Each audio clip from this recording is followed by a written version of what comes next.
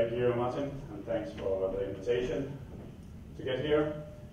So my presentation is a bit different than a lot of the ones you heard today. It's related to the national teams that I'm working with. Just a short overview of what we're going to talk about, a bit about the services that I do, and then I'm going to focus on 3 key development areas that I'm spending most of my time working on when I'm traveling with the teams. So about focus, roles, and communication.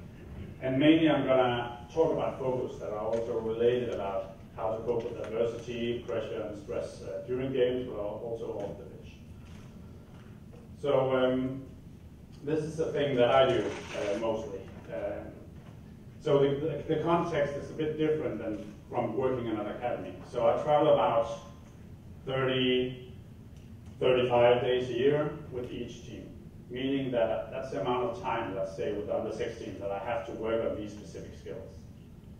So that means maybe taking off like 10 days. So I have maybe 20 days to work on specific skills.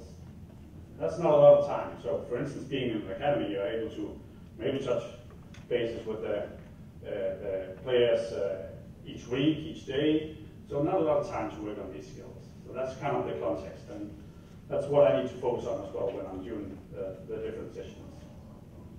Also, hasn't been a culture for sports psychology in the national teams for a long time.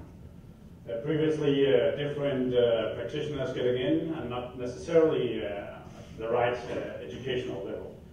So a lot of my time from the beginning on was spent on trying to create a foundation for what is sports psychology. So kind of convincing the performance director as well for what is needed in sports psychology. And kind of when he was on board, I was able to get the coach on board. And after that, being able to work with high hierarchy players and the team as a whole. So a lot of things that I do is supported by the head coach and need to be supported by the head coach. So if he is not communicating, emphasizing, integrating what I do as well in the tactical talks, in his preparation and team talks as well, it makes my work really inefficient. If he didn't do that, it would be a parallel process that I would be doing related to, for instance, all the coaching. So the integration of my work with the coach is really, really important on this level as well. Okay, let's start out. Look a bit about what is do with roles. So what we have, of course, is a lot of players that come from club level and join on the national team. A lot of them go from high-ranking players in their clubs and go to not necessarily being that high-ranking anymore. So they have to adapt to a new role. That takes time and takes a lot of thought as well from the players to adapt to a specific role that they need to fit in. So some of them have high thoughts about themselves and have high hopes, expectations regarding filling in a specific role, scoring goals, whatever it is, and not necessarily getting the time that they need to play or think they need to play. So I do individual talks, but also we do talks with the coach in order for the player to kind of adapt to the new role that he needs to fit in. And often the case is that they need to adapt to this specific role really, really fast. So they have a couple of days to fit in, or else there's always someone else that are able to take the place for them. So accepting the role, but also trusting each other and showing it on and off the pitch are really, really important. So we'll spend some time on that as well. So I'm going to move on and then talk a bit about communication. So communication. What we focus on is also inspired by social exchange theory. That what we express, what we talk about, what we spend our time on, what we communicate about, is what provides value for each of the players as well. So how we communicate specifically, or the players communicate specifically about, should provide something to other players. For instance, when you communicate, you need to provide, for instance, confidence to the person next to you. You could talk about how you provide passion to the one next to you as well, but also the way you talk provides focus, direction, or guidance, or something similar to that. So what we do is we have a lot of individual talks regarding communication, individual preferences in communication, but also how is it that the groups or the lines and the team as a whole should communicate while they're under pressure, for instance. So during a game, each team are in adversity at certain points in the game, and they need to focus on what is it that they need to do in those specific instances regarding communication. So how is it that each of them, and usually the high hierarchy players, are able to provide, for instance, guidance, safety, and direction in their specific communication to their teammates. We spent a lot of time trying to unfold that and communicate about that. So the self-awareness, awareness regarding how each of the players go about it, but also I try to provide awareness regarding those specific tasks, and also in communication with the coach. So trying to collaborate is pretty important regarding communication. All right, so that's just shortly about the first two areas. I'm going to spend a bit more time regarding this area about focus and the ability to cope with pressure. So this specific area is inspired by where I also work in Denmark. So what we try to unfold and a certain way of looking at mental toughness is kind of the idea and the foundation how to cope with pressure. So in this perspective, doubt and worry is a natural and inevitable part of lead sport. Therefore, we define mental strength, toughness, as the ability to act in accordance with motives and values, even when faced with difficult thoughts and feelings.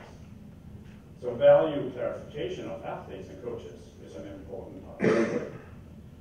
So in this quote, we are heavily inspired by acceptance commitment therapy and mindfulness.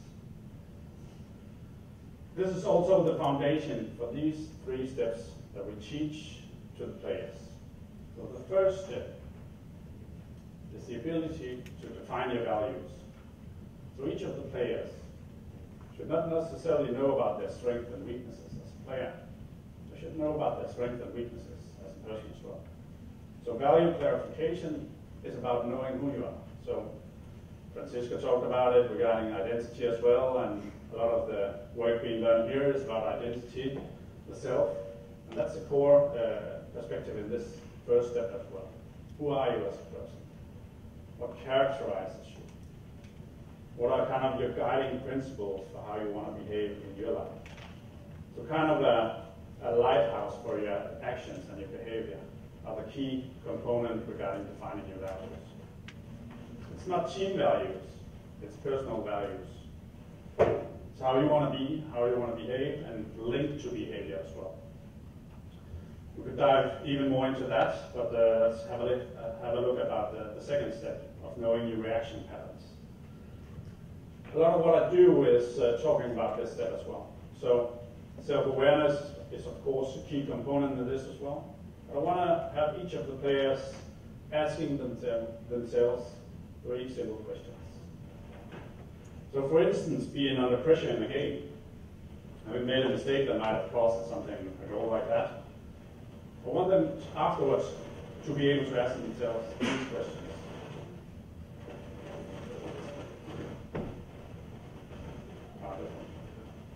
No.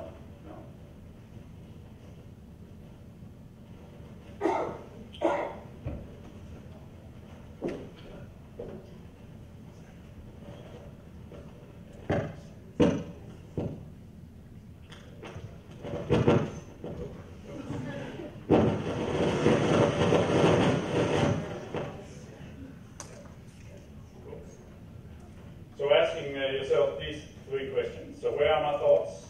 Where do my mind wander? And why is my mind wandering? So for instance, where are my thoughts? So are they related to what just happened? Maybe a mistake? Or they might be wandering ahead of me in the future. What are the consequences of my mistake? Why is it that they're wandering over there? Yeah, because I might have made that mistake that has some consequences and you might lose the game or something like that. Being able to touch upon this is something that creates the awareness of what's really going on in the mind of the football player. Moreover, they are used to playing at a certain level. And once they get to the national teams, they're playing at higher levels than they're used to. A lot of decisions in a short time, a lot of information in a short amount of time. Positioning, reading the game, and faster than they're used to. So being calm and sticking to the plan and the position and the role is something that's really important, even though it affects your focus and thoughts, and that might change after a bad decision or a mistake. So what I try to show them a couple of times is really what is within your control of your attention and what is not.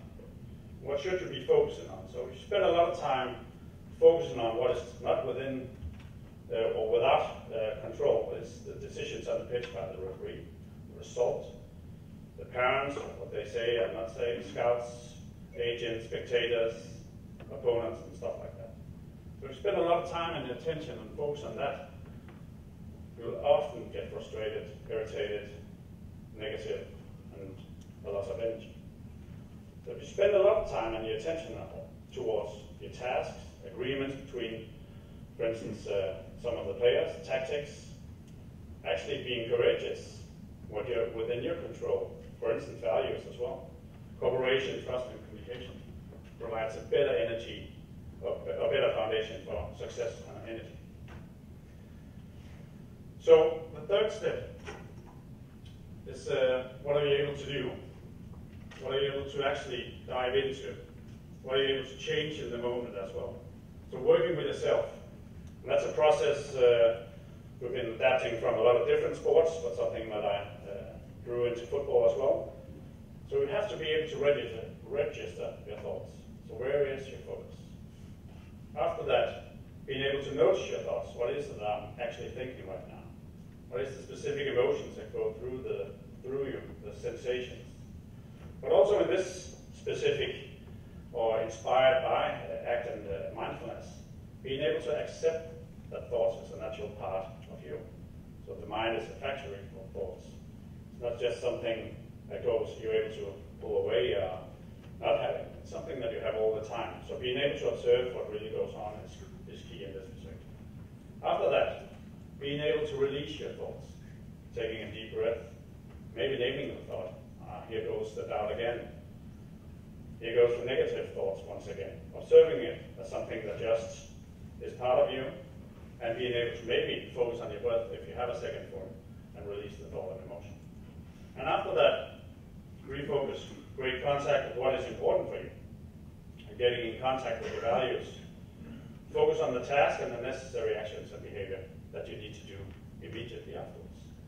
For instance, if it's the right winger, you need to focus on the next task that you have in that specific position, because that directs your actions after that specific incident. And making the decision to move forward towards values and accepting discomfort in the situation is something that you need to do as well. Okay, so I'm just going to do 20 seconds of shameless self-promotion, because today this book is released, available.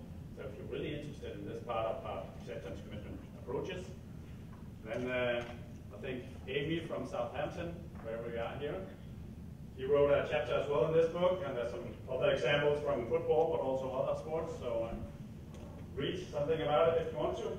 Well, I want to say thanks for your attention, and I think questions and comments afterwards. Yeah. Okay.